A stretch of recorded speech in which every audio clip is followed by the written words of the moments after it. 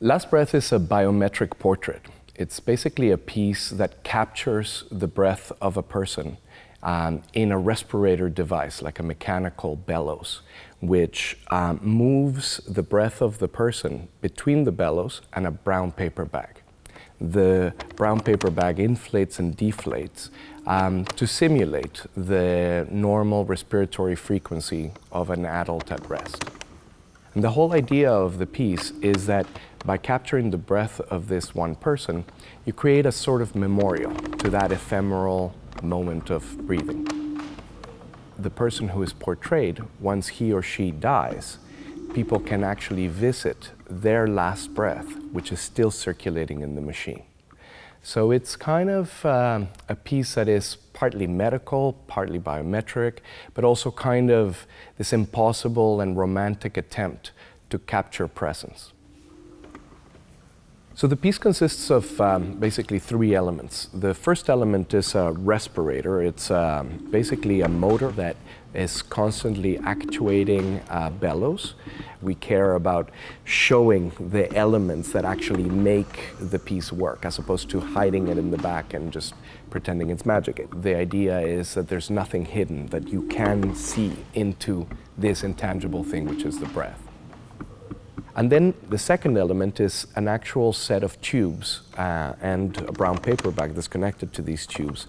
The tubes are respiration tubes from medical apparatus to spread the sound and the air between the bellows and the brown paper bag.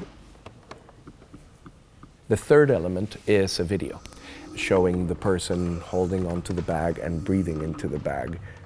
The project itself is a platform. It's a platform that can be inhabited by different people. It's a portrait. And in this case, this is The Last Breath from Pauline Oliveros, who is originally a Texan composer, a avant-garde composer, but who was very influential in San Francisco for new music.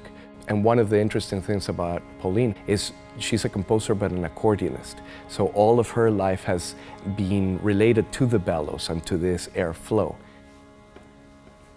So we record only one breath and one exhalation, and we ask for this exhalation to be very full because the bag contains a lot of air.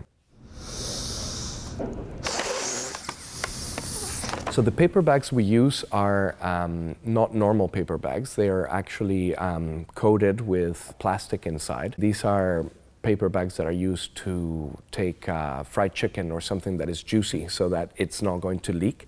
But the device itself has a little button that allows you to change the person who is portrayed in the machine. So now you have Pauline and she is in a bag. In the future, if you find somebody else that you want to memorialize in this way, you make them breathe into the bag. You press the special button that is recessed into it. And what happens is all of Pauline's breath goes into this one bag. Then you can close it and store it. That's her breath. And now you can put another person, which is, in a way, I say ironic, because when we think about what are our own rights as a culture with the dead, right? Like we keep a little pot. My father and my mother are both like ashes now, you know, in a little bowl. So this idea of containing a life into this little thing is related to certain kind of cultural rights of death. And so in that sense, this piece is also a commentary on the culture of conservation, right?